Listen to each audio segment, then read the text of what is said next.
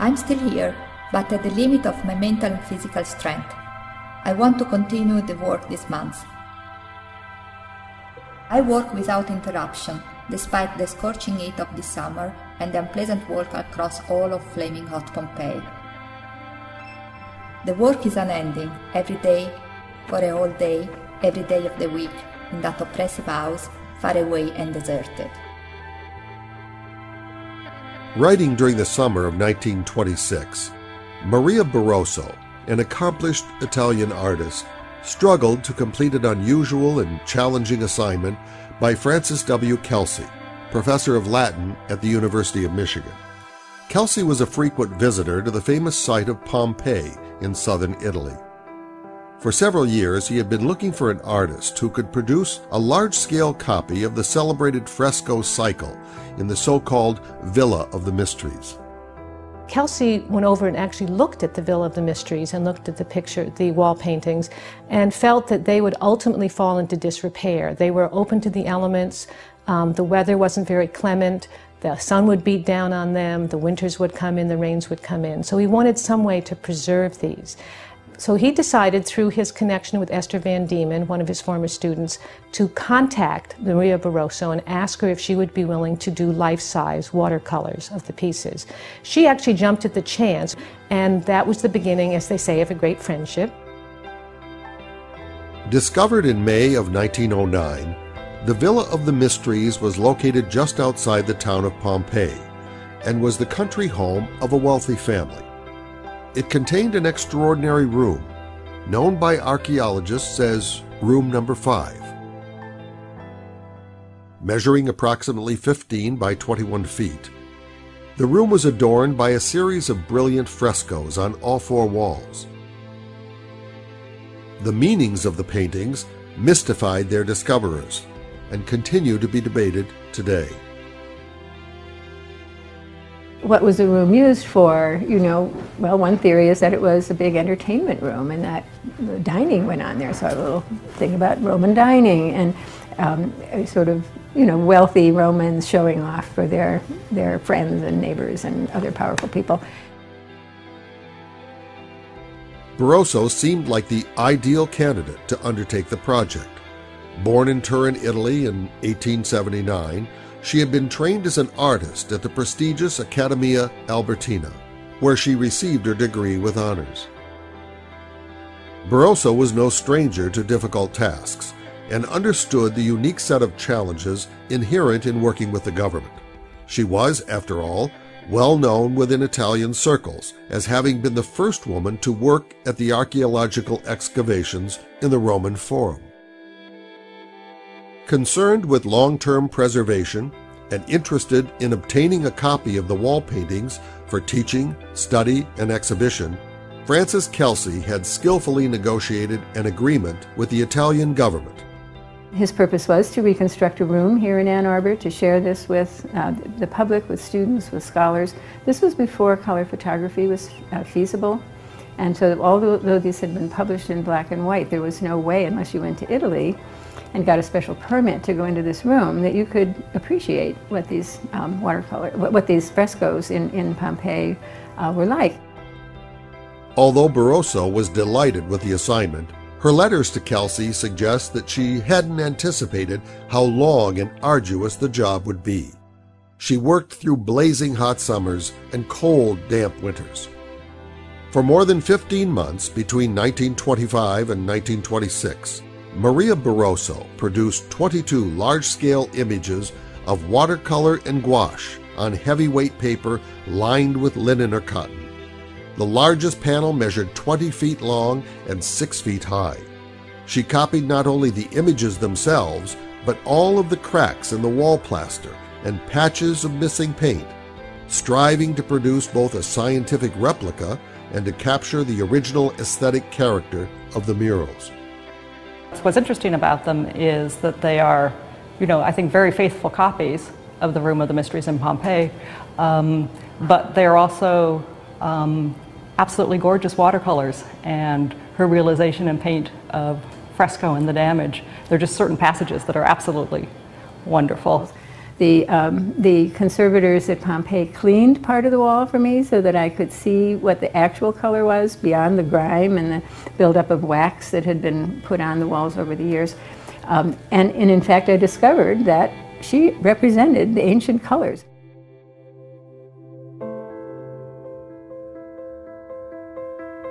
The murals were completed and ultimately displayed in 1926 at the Galleria Borghese in Rome. The special exhibit opened in November of that year to much fanfare.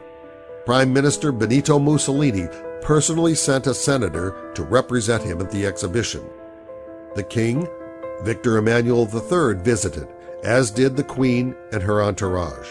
This first exhibit was first put up.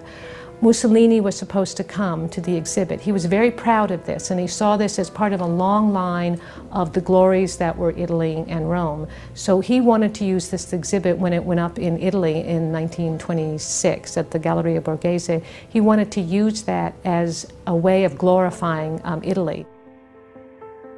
After the exhibition was over, the Barosso watercolors were shipped to Ann Arbor, Michigan in 1927.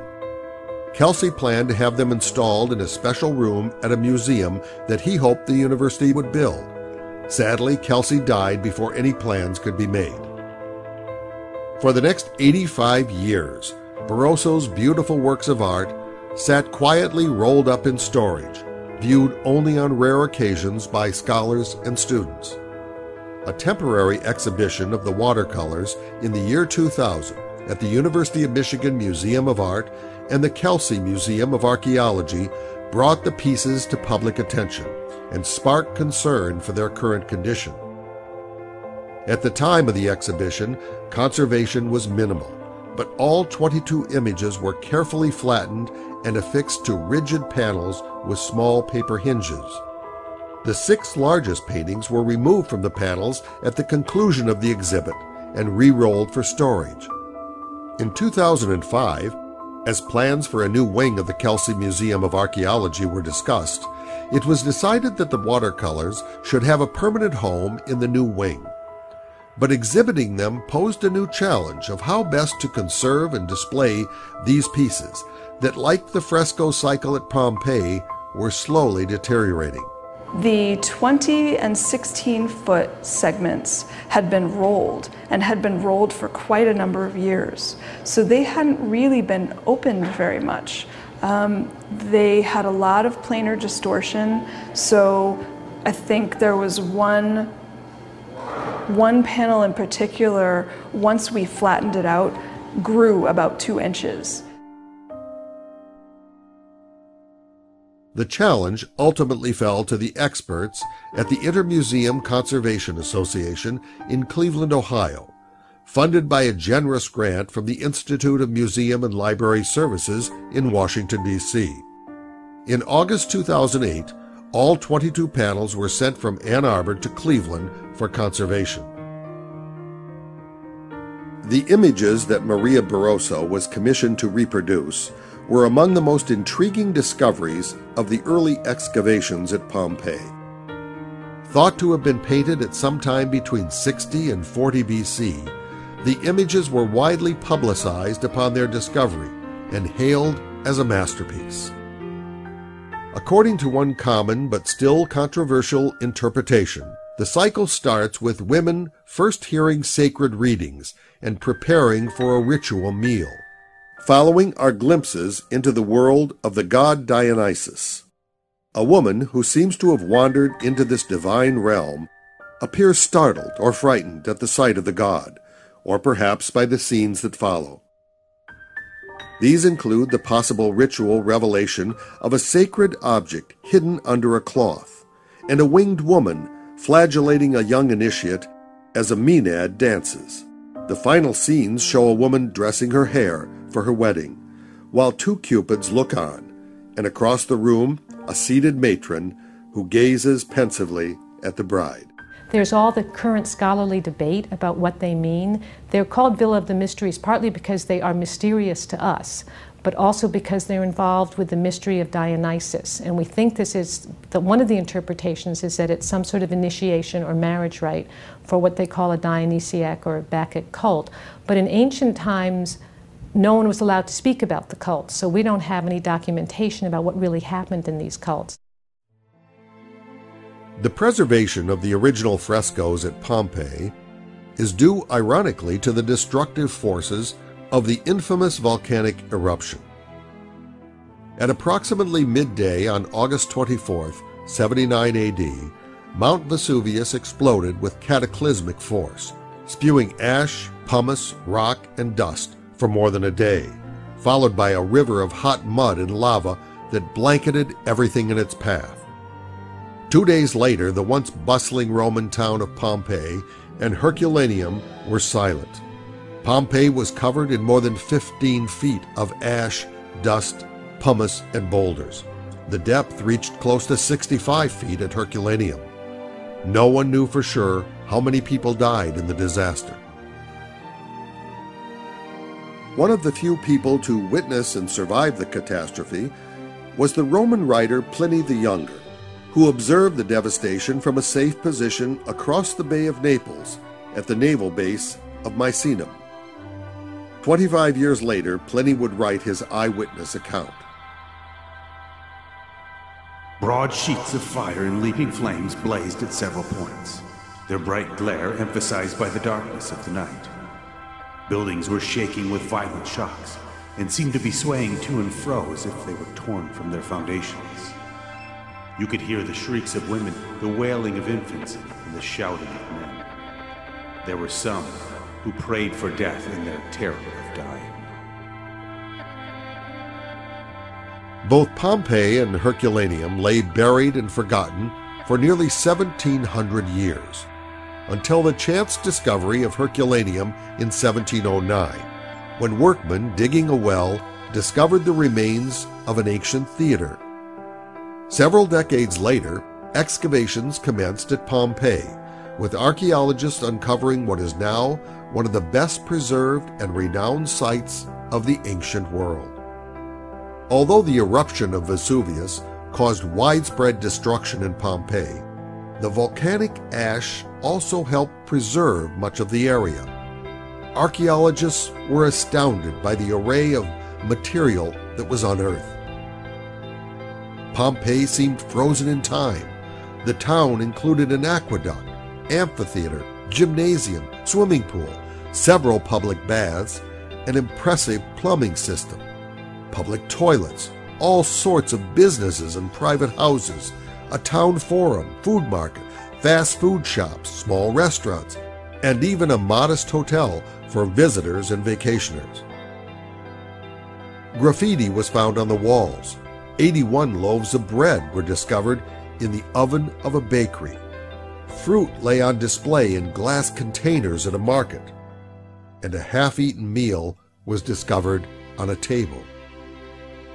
Archaeologists created plaster casts of the victims using an ingenious method. These casts provided a tragic glimpse of life in its final moments. Since their discovery just over 100 years ago, the wall paintings in Room 5 raised questions about how best to preserve them and faithfully record them for posterity. The volcanic fallout and scorching heat of the eruption in 79 AD caused initial damage, as did a violent earthquake at the site 17 years earlier in 62 AD. Burial in the humid soil for 1,700 years caused even more damage to the fragile painted plaster. Nitric salts from the ground leached into the plaster and created disfiguring white patches on the vivid images. Early conservation attempts followed a popular practice of covering plaster surfaces with a mixture of benzene and wax to preserve and polish the ancient pigments. It is now known that this treatment can be detrimental. The wax ultimately produces a hard, shiny surface that darkens over time, collects dust, and thereby changes the visual quality of the original paintings. Despite efforts by conservators in the early 1900s, the frescoes continued to deteriorate. In 1931, more than 2 decades after their discovery, the first attempt was made to fully document their true appearance by color photographs and preserve an accurate record of what they looked like. Amedeo Maiuri, an Italian archaeologist, produced a lavish, limited edition, 2-volume publication of the frescoes. The second volume contained 18 detailed color plates made with a revolutionary trichrome technique. These striking photographs remain a source of important information even today. As watercolors and an artist's interpretation, Barosso's efforts were of a different and more intimate nature from the Maiuri photographs. She was aiming to produce a scientific copy, as well as recover the original beauty of the paintings. Her lengthy study and the long days locked in room 5 produced an unprecedented knowledge of the paintings. By attempting to reproduce the images as faithfully as possible, she was forced to pay close attention to the original brushstrokes, the choice of colors, and other issues that must have concerned the original artist. The conservation of her work would demand the same attention to detail by the team from Cleveland. The ICA mandate was clear: to treat the current condition problems, ensure the long-term preservation of the watercolors by mounting them appropriately on a permanent, rigid support, and provide increased access while ensuring the safekeeping of these fragile works of art. Treatment and mounting of the watercolors were conducted in Cleveland, Ohio, at the Intermuseum Conservation Association laboratories. Included were unrolling of the 6 rolled paintings, removal of the 16 currently mounted watercolors from their rigid supports, removal of old hinges, tear repair, reattachment of the watercolor paper to the original lining where needed, filling and inpainting of loss areas in the support if required, gentle humidification and pressing of the watercolors, and mounting of all the watercolors onto aluminum honeycomb panels. The aluminum panels were buffered using acid-free board, and the paintings were mounted using toned, continuous Japanese paper edge hinges. The mounting method has been used extensively for oversized works of art on paper and canvas, and is a reliable method that has proven to be efficient, structurally stable, and lightweight. In September 2009, the conserved frescoes were mounted in their permanent home at the Kelsey Museum in Ann Arbor, a lasting treasure to be studied and admired for generations to come. I think this is going to be one of the centerpieces of the new museum. They are visually spectacular. If you walk into the room, there's no way you can't be absolutely overwhelmed by the beauty of these images. So I think it's really one of the greatest pieces we have, even though it's not a piece of antiquity. It is a record of antiquity. And I think it's something that scholars from all over the world will be interested in seeing, but also just for the public. I think everyone from the ages of 8 or 10 years old all the way on up to senior citizens would come in and say, this is pretty spectacular, and it transports you back to the ancient world in a way that we don't have a time machine, but this gives you a sense. What was it like to walk into a Roman villa in early Roman times, to go there and say, this is the kind of environment that these people lived in. So I think it's going to be a very significant piece of our display. Probably one of the most interesting and most talked about, I would imagine, in the future.